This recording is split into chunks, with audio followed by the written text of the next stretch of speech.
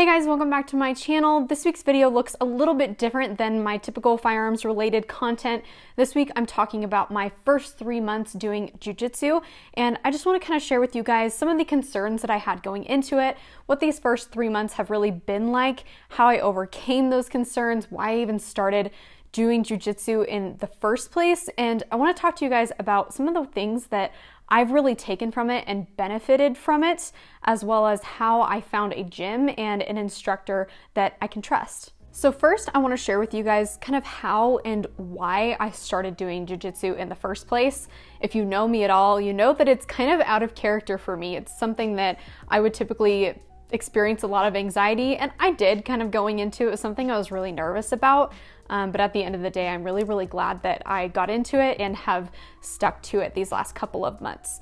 So how I got into it was essentially, I started watching a lot of active self-protection videos. And if you guys aren't already subscribed to that channel and notification bell and everything, make sure you go do that, just so that you can kind of get a better idea of what kind of self-defense encounters are happening out there and how to appropriately respond to them.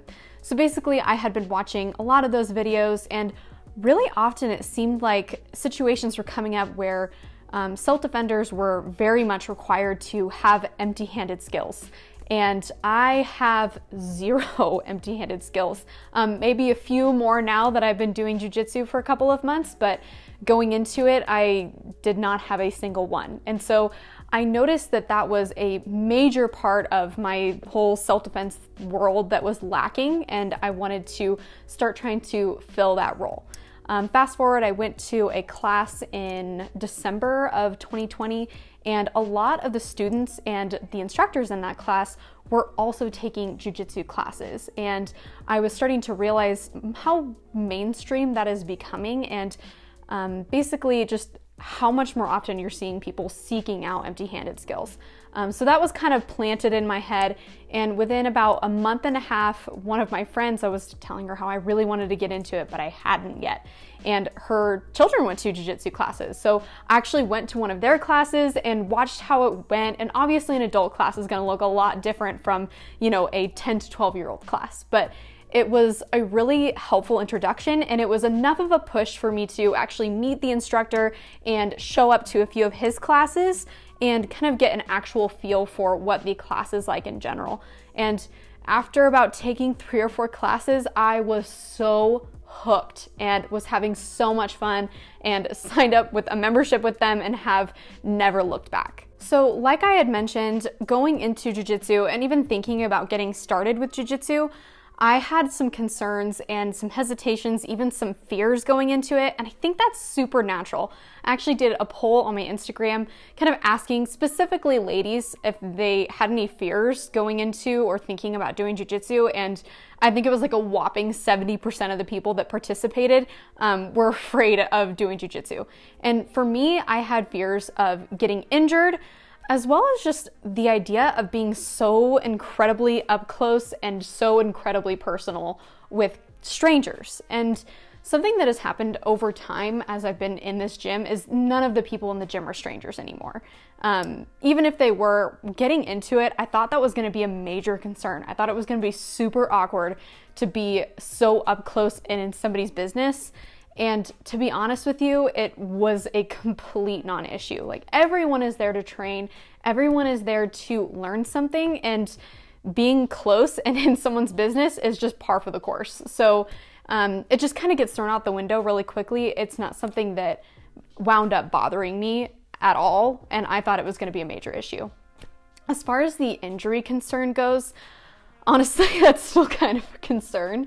That's still something that I worry about, but I think that's a good thing. I think that anyone that's doing jiu-jitsu, they shouldn't necessarily be scared, but it's something that we should be very conscious of, that injury is totally a possibility, and that's why we tap. That's why we tap when, we're starting to feel a submission, or even maybe before we feel a submission. For certain submissions, I'll tap once I know they have it, like ankle locks and wrist locks, shoulder stuff, anything that concerns me, I'll tap as soon as I know they're in position and before I feel any kind of pain. I don't really want to get injured while I'm learning how to defend myself. That doesn't really make sense to me. And it's always still a possibility, 100%. I've definitely been punched in the nose, and I have tons of bruises, but it's so worth it. And honestly, it's still so much fun. Injuries, again, are a concern, but I think that it's kind of the healthy concern to have. Something else that I learned really, really quickly was that it's okay to pick who you're willing to roll with. In fact, my instructor encouraged that I don't roll with people that I'm uncomfortable rolling with, especially at the beginning.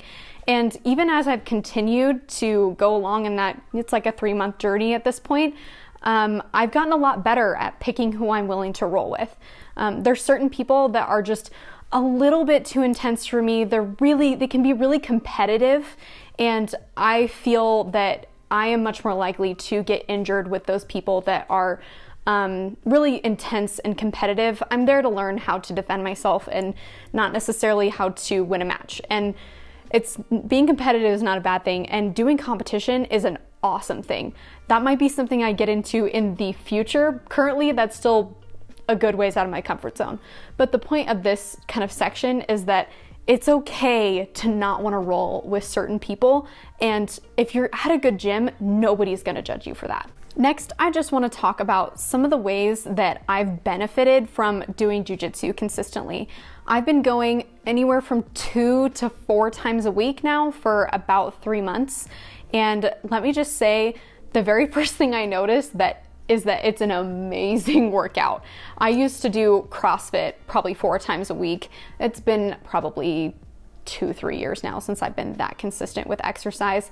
And so this has kind of been my reintroduction into being athletic again. And man, it is hard work. And because I'm small, I wind up on the bottom of rolls a lot. I'm getting squished a lot.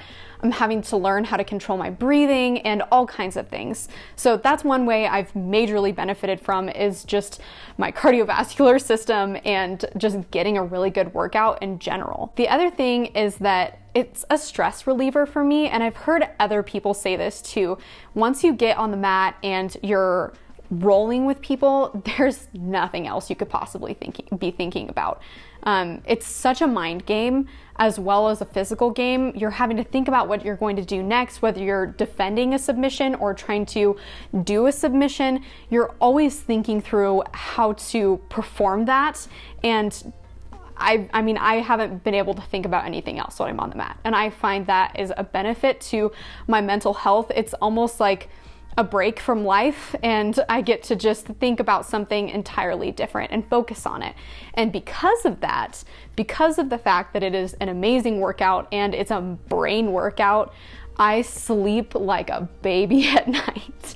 And I don't know if that's even something for other people to consider. Maybe everyone else in the whole world sleeps really well, but for me personally, I think and think and think and think and don't sleep very well. And so on the days that I do jiu-jitsu, I sleep like a log. Rolling right into the next portion of this video, I want to talk about how to find a good gym. This is something I was completely lost on when I was getting started, and luckily I was able to find a good recommendation from a friend who had already been experiencing this jiu-jitsu gym, but it still was something that I wanted to kind of vet the gym that I was already looking at, and some people directed me towards an awesome article. It's really important to vet the gym that you're going to and kind of get a good idea for what a good gym looks like, because if we don't find a good gym, we may wind up with an instructor that's maybe not giving us the best information, or maybe even teaching us bad habits, but we could also wind up in a gym where we might be more likely to get injured. So it's important to take the time to vet whatever gym we wind up at. So like I said, I had some people recommend an article from Immediate Action Combatives, and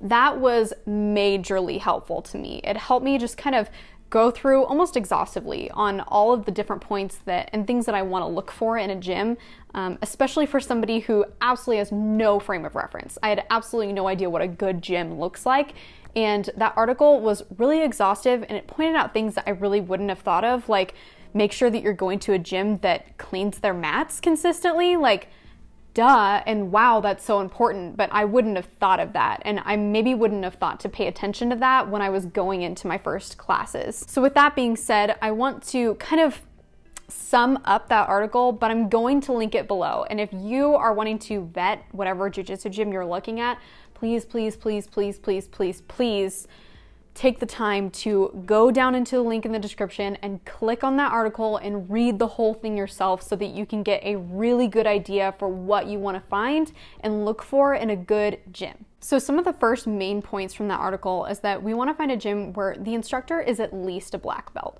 There are so many high-level practitioners these days, and there's really no point for us to accept anything less than a black belt in our school's instructor. So that's point number one. You want to find a gym where your instructor is at least a black belt. The next part would be kind of getting an idea for where they got their belt from. And as a complete beginner, I didn't really know what that meant. Like, okay, great, you got your belt from here. And I kind of had to seek out some Google searches and advice from friends on where that belt came from and what that really means. But the article kind of tends to that a little bit and helps you understand that a little bit. The other part that's important is that we find out whether or not they are competing at all. And that's not to say that they need to be going and competing every weekend and winning every single match in order for them to be a good instructor. That's not the point at all. At least that's not the point that the article is making. The point is that you want to know that your instructor is willing to test their skills. If they're not competing and they're not ever testing their skills, that could be a really strong indicator of an ego problem, and you don't really want an instructor with an ego problem. The way that I kind of handled this portion of the article in my real life application is I honestly just went into my instructor's office. You know, I'd taken one of his classes and I went in after that first class and was like, hey, I need to ask you some questions. And to be honest, it was kind of uncomfortable, but I really just kind of wanted to get all those questions out of the way. Like, obviously he was a black belt, but I was like, do you compete? Where's your belt from? You know, what do you do to continue to test your skills? And all of those questions. And something that was, the opposite of a red flag, a green light for me with that instructor was how well he fielded those questions. Like, this girl that knows nothing about jiu-jitsu walks into his office and he's been doing jiu-jitsu for 40 years. And she's like, are you really a credible instructor? Kind of thing. I asked those questions very respectfully, don't get me wrong. But he fielded those questions really well. And he even told me that he respected the fact that I asked those questions. And I respected that. I respected that he was so willing to answer those questions. And if you put yourself in a situation like that where you're asking your instructor basically whether or not they are a credible one, if they don't field those questions well, if they're offended by you asking those questions and they don't answer them well, that could be a really big red flag and a reason to maybe seek out another gym. So long as you're fielding those questions respectfully, they should be able to answer them well and respectfully as well. Once you've kind of vetted the instructor and where his belt came from and just who he is as an instructor, you can go ahead and sign up for one of their classes and just kind of get a feel for it. Don't sign up for your membership just yet, but go in and check out a class and kind of get an evaluation of what the whole vibe of the class is like. Is the instructor absolutely welcoming questions? Are they explaining the moves in a way that you understand? Are they showing you a good example of what that looks like? Are questions welcome? All of those things are important. And also just use your intuition on this one. Just what does the vibe of the class feel like? That's an important thing. You need to feel comfortable there, and you need to feel comfortable with the students and your instructor. The next part would be, again, to pay attention to the overall cleanliness of the gym. Again, this was not at all something that I would have thought of on my own. The article really did a good job of pointing that out for me, and I was able to pay attention to that in my first couple of classes. Were the mats getting cleaned regularly, and was that a priority for the gym? And that's actually something that my instructor mentioned was a really high priority for them, was to make sure the mats were clean. That's a really important thing to pay attention to. So I appreciated the article mentioning that. One last thing that I want to say here again is I only mentioned little pieces from that article. If you're looking to find a way to differentiate a good gym from a bad gym, definitely click the link below and check out that article and read the whole thing for yourself. Lastly, I just wanted to talk about some of my overall training goals. I've been doing jiu-jitsu now for 3 months, and I think when I first started into it, I was just trying to absorb absolutely everything that was getting thrown at me in these classes because I knew absolutely nothing. And so whenever I would roll with people, they would just destroy me, which I still pretty much get destroyed constantly. But I've been able to gain some skills so that I can at least hold my own for a little while. And right now I'm working on a few specific skills. My teacher's given me some specific ones to drill more consistently and more regularly so that I can kind of get those and not necessarily master them, but understand them and be able to work them without having to give it a lot of thought. A lot of the things that I will do in rolls, I have to really think them through, and they're not quite muscle memory yet. So I'm working on making some specific things more muscle memory oriented. So as far as jiu-jitsu, that's kind of what I'm working on right now. And then for future training goals, I really, and I hesitate to even say this publicly because now there's public accountability. But I really want to take a class with Cecil Birch of Immediate Action Combatives. That's the guy who wrote the article I've been kind of talking about and how to find a good gym. And then eventually I want to take ECQC with Craig Douglas. And that may not be a 2021 thing. It looks like a lot of, if not all of their classes are full right now, at least the ones I can make it to. So hopefully in 2022. And that's pretty much all for today's video. Something I wanted to mention to you guys really quick is recently I came across Kimberly Kinch's YouTube channel and I hit subscribe and the notification bell. She's putting some amazing content out there for beginner jiu-jitsu students, and I would highly encourage you guys to go check out her channel if you guys want more information on this. This is definitely not a topic I'm going to be covering with any amount of consistency. I just kind of wanted to share how I got started with it and maybe how you guys can get started with it. So go check out my link in the description leading you guys to her channel and check out some of her videos. And if you guys feel like supporting Armed and Styled, head on over to my website and grab a sticker or two. I do have hats coming soon, so definitely keep your eye out for those, and I'll see you guys next week.